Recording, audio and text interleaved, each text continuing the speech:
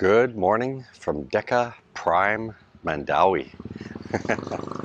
Okay, I'm going to give you a look around Deca, and yeah, it's rack 'em, stack 'em, and pack 'em, but this one's an older one, so you'll be quite surprised as to how some people have fixed up their homes. And in one case, I will try to get down there.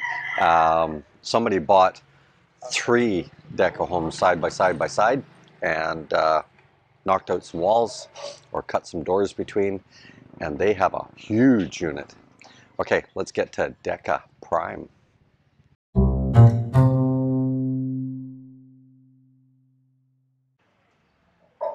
Okay, this place over here is a laundromat, and they also cut fabric to make for seat covers and such. This one here has not had any expanding done to it at all. It's the original home with a simple gate down below.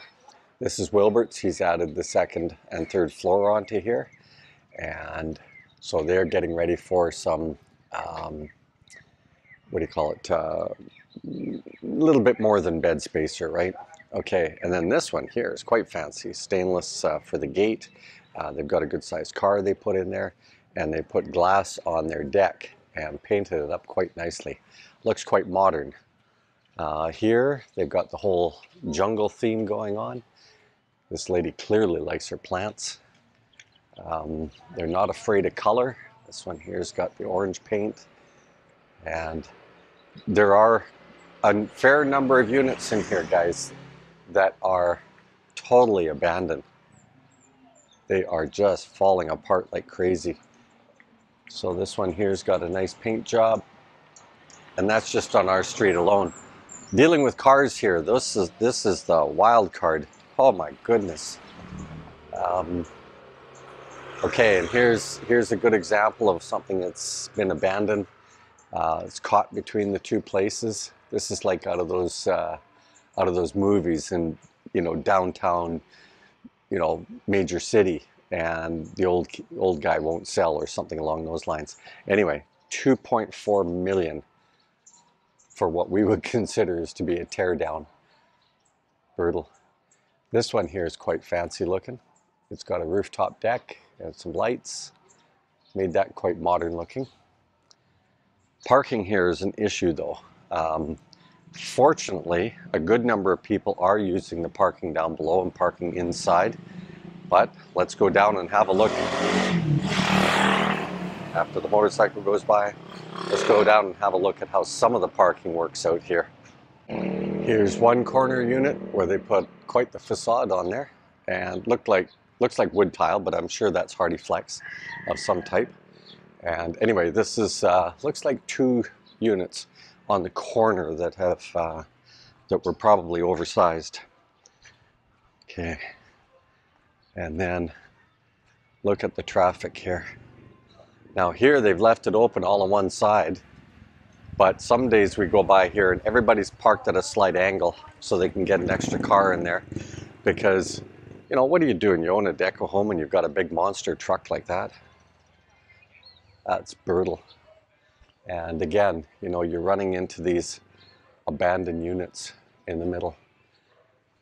But some people have dressed their homes up really nice in here. This one here is, you know, sometimes the downstairs doesn't look so good. But, you know, what do they got here? They've got a total of 3 units. So 1, 2, 3. And then they've dressed it all up quite nice. And this street here, yeah, you see you've got cars on both sides of the street. Big monster trucks. Absolutely brutal. They must all be together, guys, because there's no way you get out there. If you had an emergency, you couldn't drive out of there. Now they have some pretty strict rules here, so they must have come up to some agreement. And yeah, this is the row where people park at an angle down here.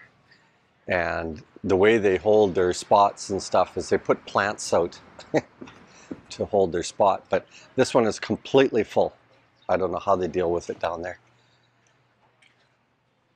And of course, there's no general parking anywhere that you could utilize to, like a visitor's parking area. That just doesn't exist, I don't think, anywhere in the Philippines.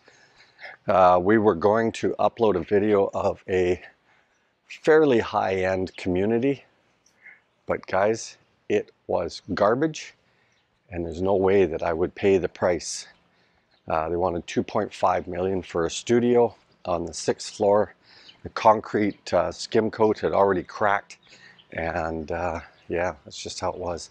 So somebody's marked the road here for their parking spot, and don't know how that works. Would have to be part of this White House here.